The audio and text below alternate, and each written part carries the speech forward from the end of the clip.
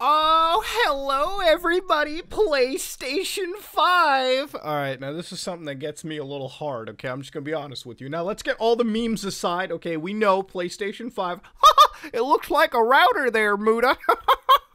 Well, Muda, it's only, you have to buy either a fridge or a router. Listen, I'm just gonna be happy that it doesn't look like the fucking PS3 Panini press. The only downside that I've had with this design is that they didn't release the boomerang controller. I would kill for a boomerang controller. If they brought the boomerang controller, I would legitimately, I'm not even gonna say that. I don't know what Sony's up to. I'm not gonna bet a nut on that one, but you get the point. Now, ladies and gentlemen, all things aside, the design looks pretty damn cool. Looks almost cyberpunkish. I don't know how it's gonna fit in my living room, but you know, it is what it is. The system looks pretty damn good, and both systems look great. I mean, it's all designed so that the systems stay cool, now that they have actual up-to-date components, not these shitty dog laptop CPUs that they've had on the PS4 and Xbox One. I'm actually glad that they've decided to say, wow, we need some processing power, not this weak shit. And here we go, you know, finally up to date, finally got the power. And now we're going to go into the next generation with some goddamn style. Now, can I just start off by saying the first half of that whole PlayStation 5 stream, I'm not going to lie, dude, it got me a little turned away. There's a lot of colorful games, a lot of cool-looking games, don't get me wrong, like Ratchet and Clank, fine, it was fun to see that. But then they started showing a game with, like, fucking strawberries and, like... Look, I mean, if you're into the strawberry game, hey, don't let me knock you fucking down, but, I ain't gonna lie, Muda was, it felt like Ambien was hitting my system, let me tell you. I was getting a little bit bored, and then, finally, they started showing some of the real fucking heavy hitters. So, let me just get this started off. Demon Souls is getting remade.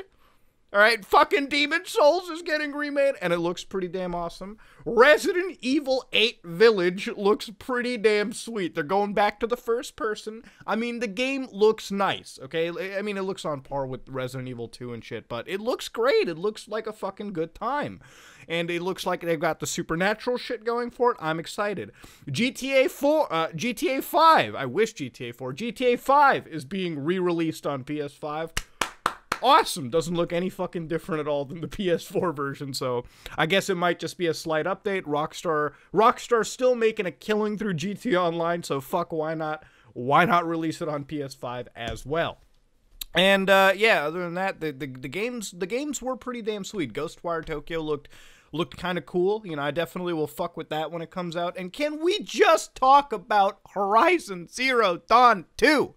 One of the best looking games ever. There was another project game, I'm completely forgetting the name of it right now, but that also looked really good. But Horizon Zero Dawn 2, you know, if you don't recall, Muda loves Horizon Zero Dawn. The game got fucking snubbed when it came to awards. That game is one of my favorite games this generation, and I'm so glad Horizon Zero Dawn 2, I mean, I knew it was coming out, but I mean, god damn, it looks gorgeous. Spider-Man also looks pretty damn good. Spider-Man 2, I mean, all the games from Sony are looking pretty killer. You know, their exclusive library is without a doubt the strongest suit that they have, and I'm glad that they were showing it off with fucking bravado. And that's just where I come down to. You know, I might even fuck with Gran Turismo when it comes out on PS5, because that also looked gorgeous as well. Now, graphically, the systems, while they do look good, haven't completely, like, blown me away. Like, they haven't just, you know, set me on another level. Maybe that's because I'm a PC gamer. I sort of notice, you know, higher-end graphics on a fucking daily basis with most of these games. So I don't really tend to see a shit ton of increase. I mean, they all look good, don't get me wrong, but they haven't, like, completely blown me away. And I guess it's to be expected. You know, the further you move along in graphics technology, I mean, higher resolutions will only start to impact you, you know, little by little as time goes on. You know, law of diminishing returns and all that shit. So even if you hate me, you learn something, right? All in all, I gotta say the games are nice. The system looks damn nice. I actually wish we got to see some of the console, like the UI, like we actually got to see it booting up in some of the main menu. I'm a real sucker for that kind of shit. So if we saw that, that would have made my day. I would have actually busted a nut, no lie. But it is what it is. Now, the price wasn't revealed, but don't get me wrong, this thing's probably going to be like $500. Like, if it's as powerful as they say, $500 seems like a sweet spot for them to be hitting.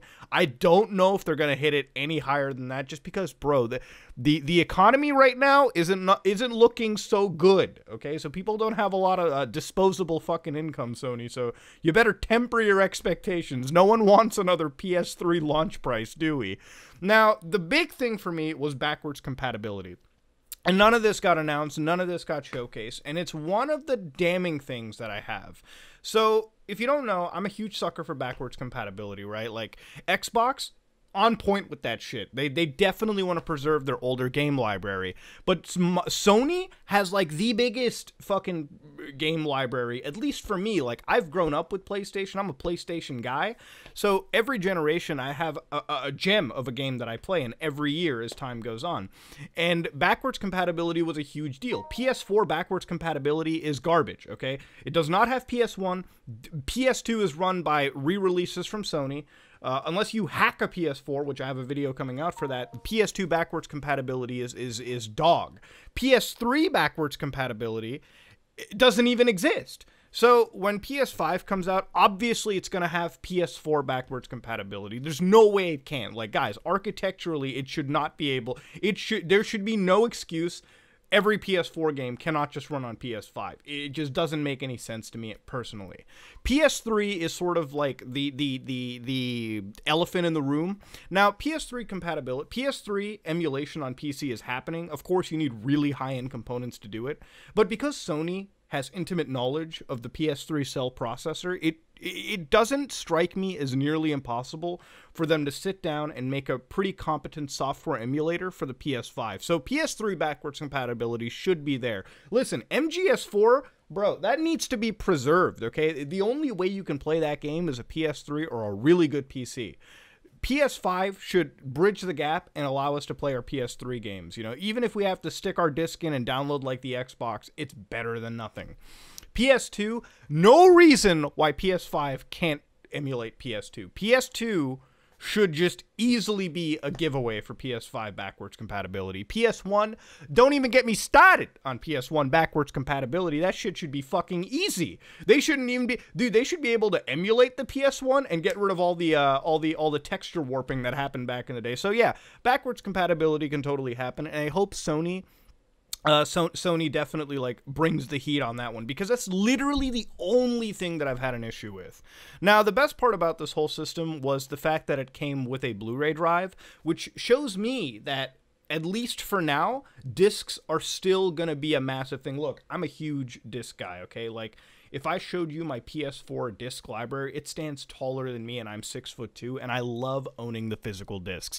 If physical discs were to be gone from PS5 and Xbox Series X, I wouldn't even care about these fucking consoles to begin with. The strongest thing that these consoles have is the fact that they come with physical drives. So I'm glad to see PS5 actually having a physical drive to it, meaning that I can buy my games from the store and own them physically and never hopefully have to connect to the internet to even play them. I can just stick the disc in, let it install, and call it a day. So I'm actually super happy that they have done that, and that really seals the deal for me. Again, how practical is it going to be when the game sizes are so fucking big that nowadays, at least towards the end of the PS4, we need 2 disc copies, like 2 Blu-ray discs. Like, it's kind of fucking insane. Last of Us 2 comes out next week, right? And it's coming out on 2 discs, I believe, so it's like a 73 gig game. And of course, as 4K becomes the norm and like these systems become that much more powerful, how much actual texture memory is going to be, you know, sort of inflated because of that? I mean, these games are going to have to go from like 70 gigs to like minimum like 200 gigs at some point. I mean, Call of Duty right now, Modern Warfare, if you add the whole thing up, is like 180 gigs, guys. So it's going to be interesting to see how hard drive space is going to have to be improved, because, bro, a terabyte isn't going to cut it anymore. Terabyte, with the way games are now, probably going to store like 4 or 5 fucking games at maximum, you know what I mean? So that's going to have to be discussed. I mean, there's a lot of things to go on. I mean, the reveal was nice. It showed some cool games. Definitely told us that, yes, we have a rough time frame of when to expect PS5. And I'm sure in the next couple months, we're going to get more information, more things solidified. But all in all, guys, I gotta say, PlayStation 5 has come across as a pretty strong contender going forward. And can I just end this video off by saying that both Xbox and PlayStation have fucking brought the heat? Can we just say that? Like, even as a PC gamer right over here and basically playing a lot of my games on PC, I love consoles for the fact that they're simple, stick a disc in, call it a day. And beginning of this generation, PS4 absolutely fucking curb stomped Xbox One just because of how terrible Microsoft had its policies. But can we just say for the record, whether you're a PlayStation person like me or an Xbox person, you both have good fucking consoles. Like, let's be real. Xbox has got some good, solid, like, Japanese control at this point. Like, Yakuza is apparently a launch title for them. They've got some good, exclusive, like, studios working for them at this point. So, you know, it looks like a pretty strong contender on both sides. They both have pros and cons, and the race has never gotten closer. I gotta say, all things considered, it seems next generation going forward, everyone has a place. And that's sort of the best part about it. So whether you're an Xbox guy or a PlayStation guy, holy shit, do you have a good time going forward, man. Let me tell you. That is the greatest aspect of it. So yeah, I've been actually really happy. And in a year of shitty news, gaming has sort of given us the what would I say, the best, distraction. And God bless that both these systems are serving to be some really fucking stellar distractions. All that's left is the pricing, and that's going to be the interesting fucking death knell of these systems. You can't price them too high with the way the world's going, but you also obviously can't price them too low. So it's going to be interesting seeing how they go forward with it, but as far as the initial reveals go, pretty damn awesome. Pretty damn good. So yeah, let me know what you think about the PS5 in the comment section below. And please refrain from a console war. Like, we're actually fucking adults here, I would hope. So if you're going to have, like, this fucking jihadi, like viewpoint of which plastic box is better, keep that shit away. I might actually make a separate video on the troglodytes that are console warriors, but that'll be another video for now. Ladies and gentlemen, if you like what you saw, please like, comment, and subscribe. Dislike it if you dislike it. This is me, Mudahar, and I am out.